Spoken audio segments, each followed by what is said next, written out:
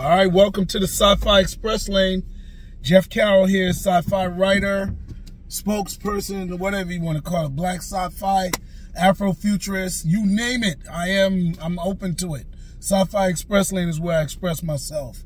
So I want to get into, well, first like, subscribe, share, and of course, after you listen, make a comment.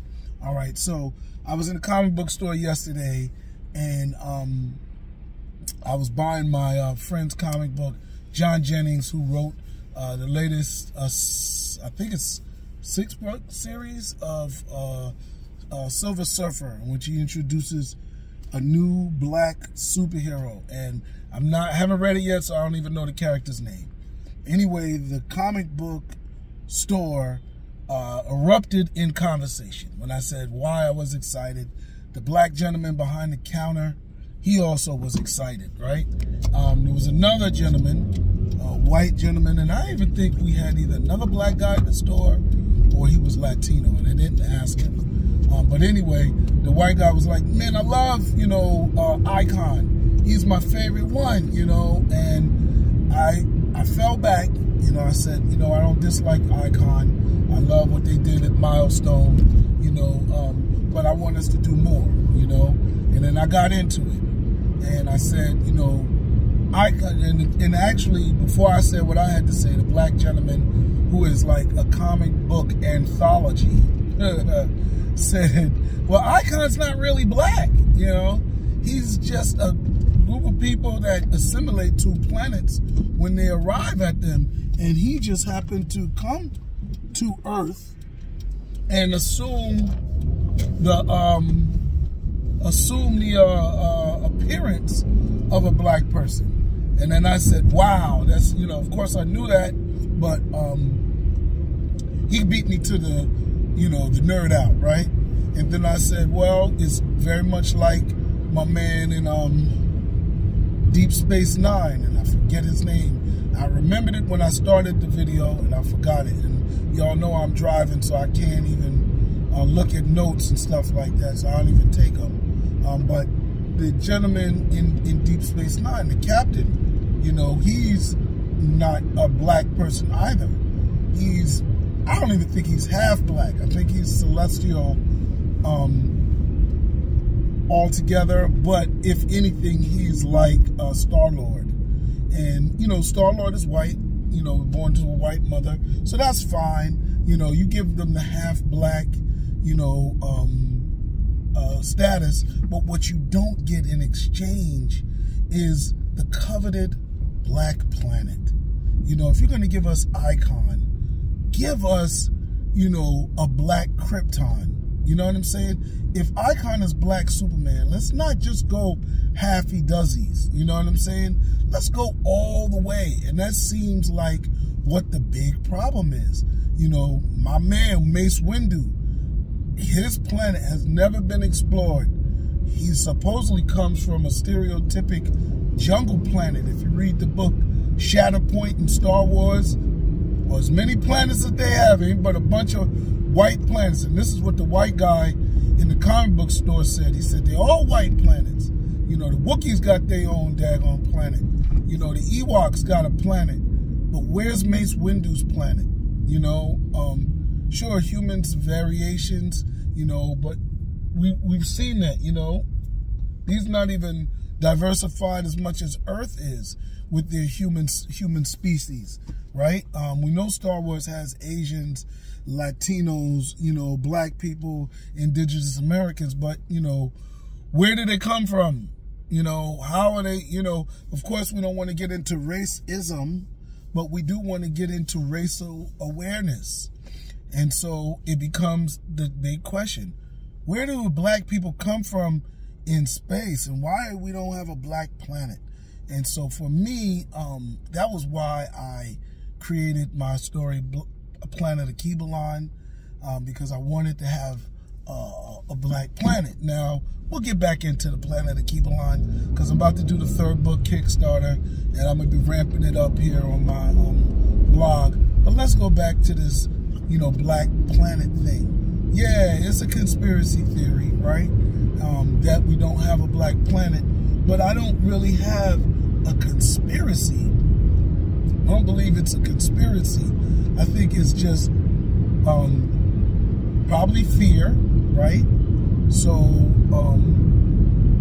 maybe there's an awareness that a black planet would touch some Ron DeSantis feared nerves, and you know, white fragility would be up in arms. Oh my God, there's a planet of black people. What if they invade Earth? Oh my God. You know, so maybe that is, you know, the biggest clue to why we don't see black planets. One of the first anthologies I regret, not really regret, I feel bad because I tried, you know, well, I don't even know if I tried. I did try, but I don't know if I got it together in time. I think what happened was the anthology was invitation, and I didn't get invited. So I had to do more on my stomp the room game.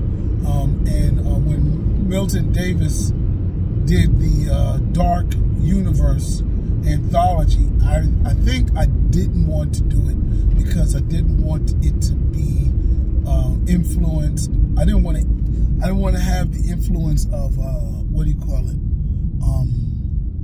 My story, Welcome to Boss Lady's Planet, which has, you know, their universe is every continent on Earth has terraformed a planet in this solar system. So you don't not only have black planet, you have an Africa planet, you have an India planet, you have a Chinese planet.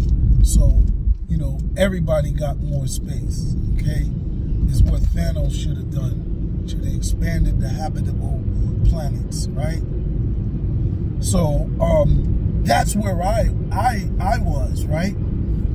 That story, Dark Universe, is beautiful. It's got a bunch of stories, but where is the black planet? Very much like my Welcome to Boss Lady's Planet, these are terraforms. So you got a rich billionaire, trillionaire, zillionaire on Earth, a black guy who buys a planet for black people, and black people cultivate it. In this universe, his story takes place in, I think it's 500 years after this planet has been terraformed. So, you know, you got this, right?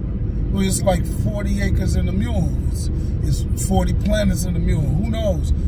Do they have to give us planets if we're terraforming? Planets are, you know, free for us to go out there and just negotiate. So it's not white people. They ain't giving it to us. So he just found it and populated it. So very much like we did Chicago and various other places, Tulsa, Oklahoma, a lot of these places we created for ourselves. Anyway, that doesn't feel the same as a Krypton, right?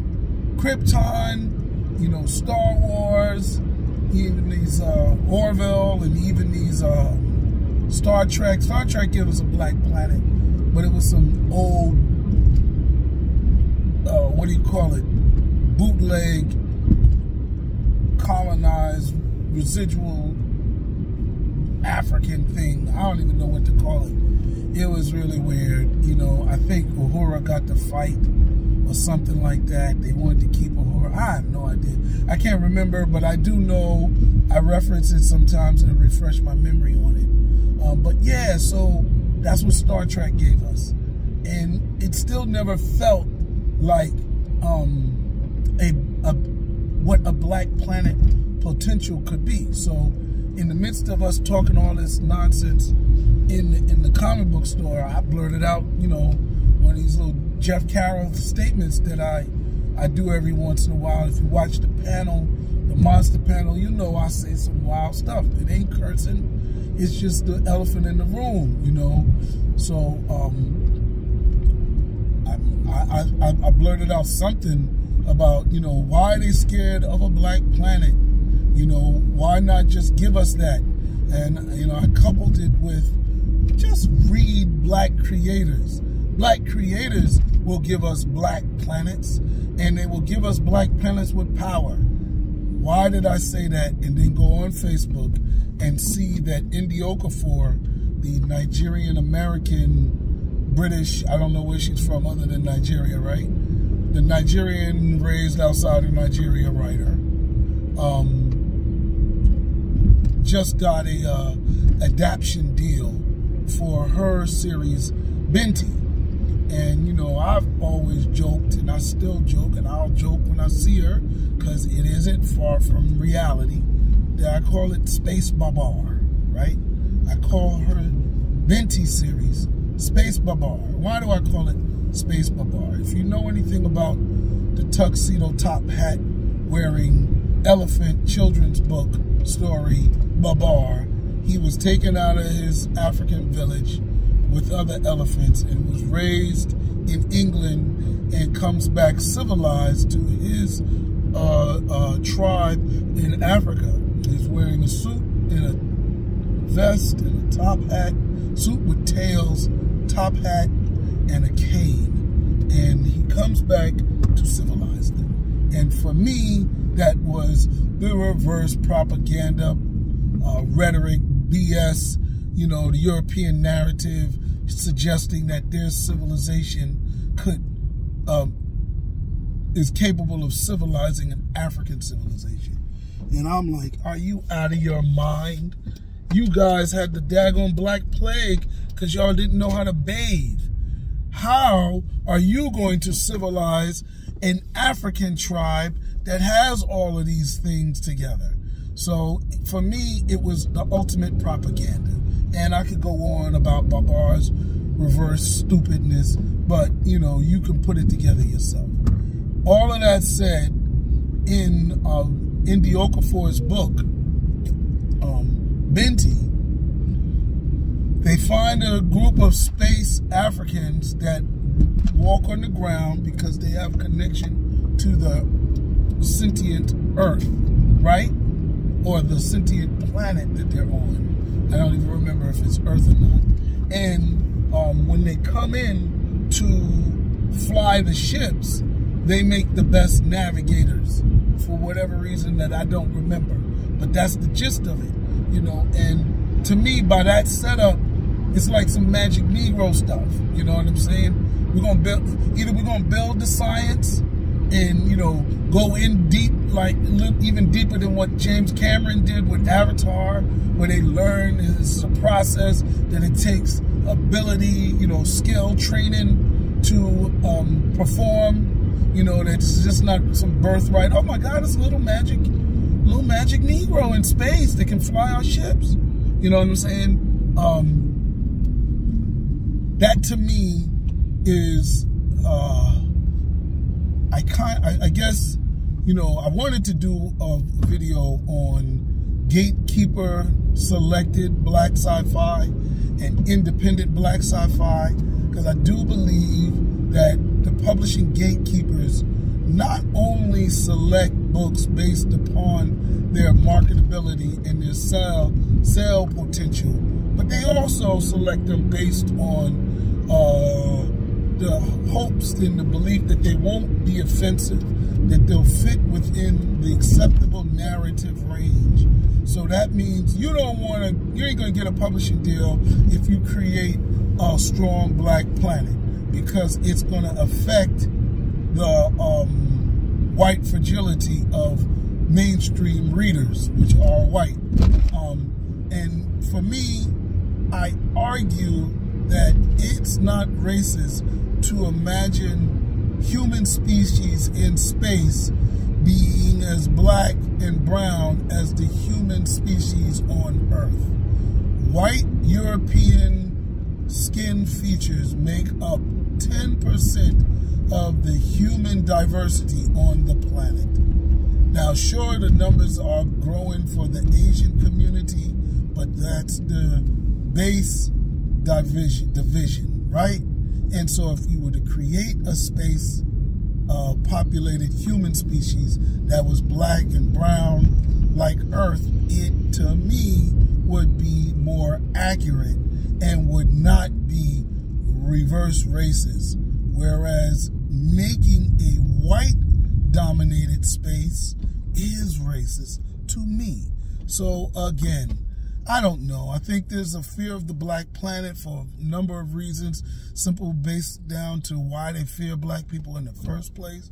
Maybe if they see black space planets, they will be scared that black people will come to Earth and regulate Earth like they did in my favorite science fiction book, Zorro, A Tale of Alien Avengers. Anyway, that's Jeff. I'm finished expressing myself. I do think there's a fear of a black planet. Get ready for my series, Planet of Kibalon. It is what it is. Let's go. Thank you. Deuces. Like, subscribe, share, and now comment. Deuces.